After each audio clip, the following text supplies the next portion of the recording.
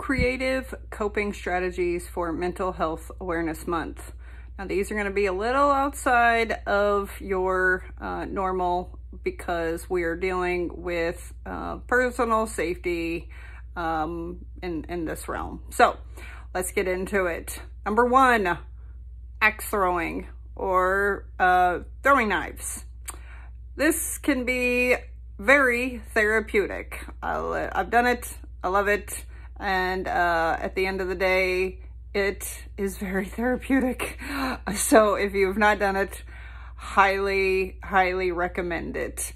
Another one is, instead of bottling up all your emotions, frustrations, set a 5-minute timer, 10-minute timer, and just rant away to yourself out loud. Scream it, yell it. Don't worry about journaling it. Just let it out, you know, curse it, whatever the case might be. But it's great for your psychological safety as far as that goes. Don't worry about judgment. Nobody's there to listen. Nobody, you know, you don't have to go, oh my gosh, I shouldn't have said that about that person. Like, nobody cares because nobody's around you. There's no judgment as far as that goes. Another one that we recommend is if you're thinking about going to a martial arts.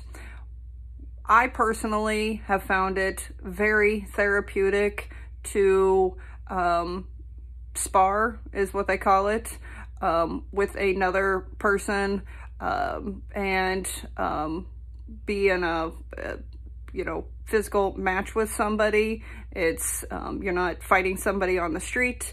There are rules, there are, you know, guidelines to where, okay, I'm done, I've you know, tapped out, I'm, you know, or they've tapped out in the match, but you are, you know, physically fighting or, you know, sparring with somebody in that way. You can let out a lot of aggression in your mental health, and at the end of the match, you just are like, oh my gosh, I feel so much better. It is so rewarding. And when you're thinking to yourself, like, I've never even done this in my life, don't worry. They're not going to put you against somebody who's a black belt. They're going to put you against somebody else who is a beginner, and you learn together. Or even if they put you against somebody who is a black belt, they're going to take it easy on you. They're not gonna, you know, wipe the mat with you. And if they do, that's not a place you want to go to. So that's not cool, but that's a whole other story. But it is super beneficial as far as that goes. And another thing that I find to be very therapeutic is spending time in the water.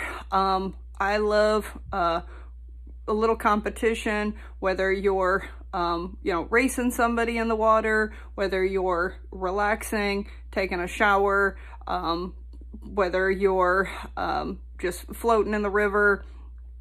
I personally find that my best way to recharge, and hence the wet hair that I have in this video. Sometimes I just, in the middle of the day, need to take a shower and recharge my batteries as far as that goes. So trying to lead by example in this Mental Health Awareness Month, and been a stressful month for me, to be quite honest.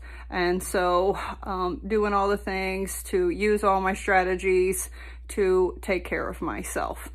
And I will be back tomorrow with some more creative coping strategies, and I hope that you have enjoyed some of these interesting creative coping strategies. And until tomorrow, keep it safety positive.